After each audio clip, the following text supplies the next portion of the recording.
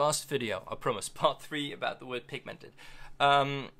So in my first video I used the word chromatic, and to explain how much chroma does a pigment have, it's how bright is it, not towards white, but just how saturated, maybe in digital terms, it is.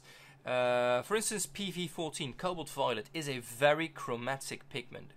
One of the most chromatic pigments, or PV49, one of the most chromatic pigments in the violet range, but they're so weak in tinting strength, so that's not interchangeable.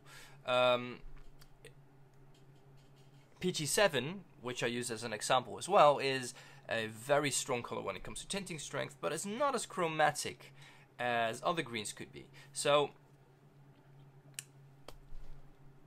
they both are as pigmented as the other when I make paint out of them, but the pigment properties, like how chromatic pigment is, how strong it is when it comes to tinting strength, maybe it's staining, maybe it's transparent, maybe it's granulating.